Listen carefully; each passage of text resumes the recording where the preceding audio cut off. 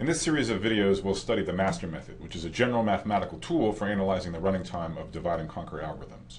We'll begin in this video motivating the method, then we'll give its formal description. That'll be followed by a video working through 6 examples. Finally, we'll conclude with 3 videos that discuss a proof of the master method, with a particular emphasis on the conceptual interpretation of the master method's 3 cases. So let me say at the outset that this lecture is a little bit more mathematical than the previous 2, but it's certainly not just math for math's sake. We'll be rewarded for our work with this powerful tool, the master method, which has a lot of predictive power. It'll give us good advice about which divide and conquer algorithms are likely to run quickly and which ones are likely to run less quickly. Indeed, it's sort of a general truism that novel algorithmic ideas often require mathematical analysis to properly evaluate. This lecture will be one example of that truism.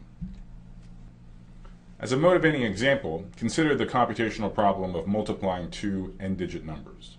Recall from our first set of lectures that we all learned the iterative grade school multiplication algorithm, and that requires a number of basic operations, additions and multiplications between single digits, which grows quadratically with the number of digits n.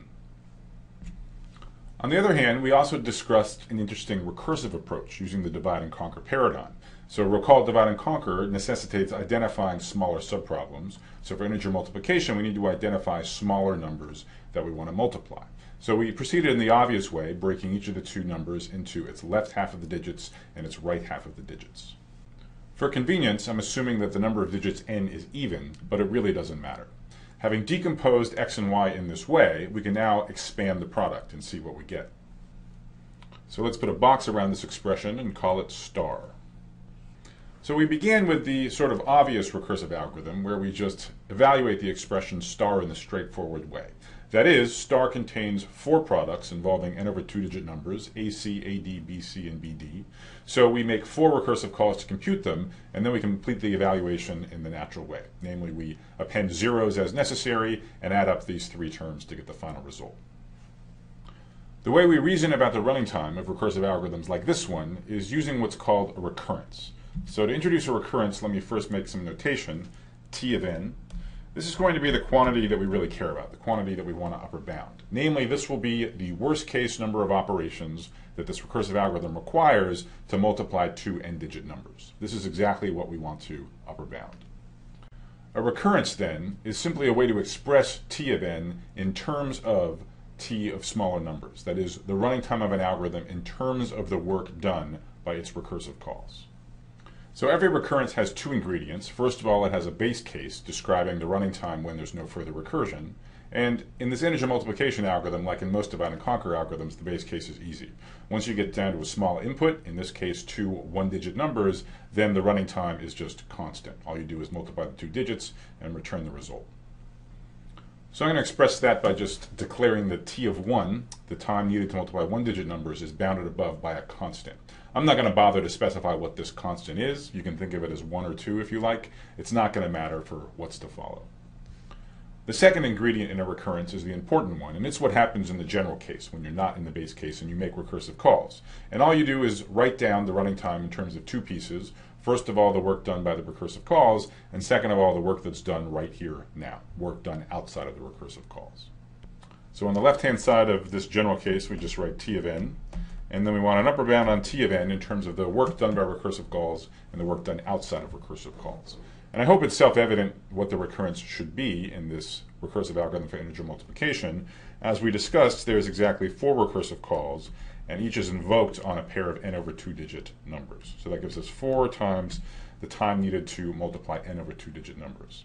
So what do we do outside of the recursive call? Well, we pad the results of the recursive calls with a bunch of zeros, and we add them up. And I'll leave it to you to verify that grade school addition, in fact, runs in time linear in the number of digits. So putting it all together, the amount of work we do outside of the recursive calls is linear. That is, it's big O of n.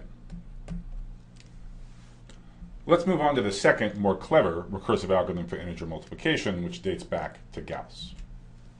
Gauss's insight was to realize that in the expression star that we're trying to evaluate, there's really only 3 fundamental quantities that we care about, the coefficients for each of the 3 terms in the expression.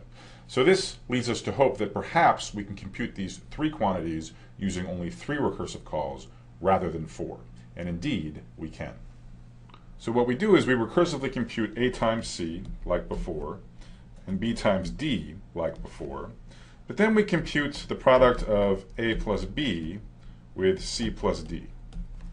And the very cute fact is, if we number these three products, 1, 2, and 3, that the final quantity that we care about, the coefficient of the 10 to the n over 2 term, namely AD plus BC, is nothing more than the third product minus each of the first two. So that's the new algorithm. What's the new recurrence? The base case obviously is exactly the same as before. So the question then is, how does the general case change? And I'll let you answer this in the following quiz. So the correct response for this quiz is the second one, namely the only thing that changes with respect to the first recurrence is that the number of recursive calls drops from 4 down to 3. A couple of quick comments. So first of all, I'm being a little bit sloppy when I say there's 3 recursive calls, each on digits, each on numbers with n over 2 digits. When you take the sums a plus b and c plus d, those might well have n over 2 plus 1 digits. Amongst friends, let's ignore that. Let's just call it n over 2 digits in each of the recursive calls. As usual, the extra plus 1 is not going to matter in the final analysis. Secondly, I'm ignoring exactly what the constant factor is in the linear work done outside of the recursive calls. Indeed, it's a little bit bigger in Gauss's algorithm than it is in the naive algorithm with 4 recursive calls, but it's only by a constant factor, and that's going to be suppressed in the big O notation. So let's look at this recurrence and compare it to 2 other recurrences, one bigger, one smaller. So first of all, as we noted, it differs from the previous recurrence of the naive recursive algorithm in having 1 fewer recursive call. So we have no idea what the running time is of either of these 2 recursive algorithms, but we should be confident that this one certainly can only be better. That's for sure. Another point of contrast is merge sort. So think about what the recurrence would look like for the merge sort algorithm. It would be almost identical to this one, except instead of a 3, we'd have a 2. Right? Merge sort makes 2 recursive calls, each on an array of half the size, and outside of the recursive calls it does linear work, namely for the merge subroutine. We know the running time of merge sort, it's n log n. So this algorithm, Gauss's algorithm, is going to be worse, but we don't know by how much. So while we have a couple clues about what the running time of this algorithm might be more or less than, honestly, we have no idea what the running time of Gauss's recursive algorithm for integer multiplication really is. It is not obvious. We currently have no intuition for it. We don't know what the solution to this recurrence is, but it will be one super special case of the general master method, which we'll tackle next.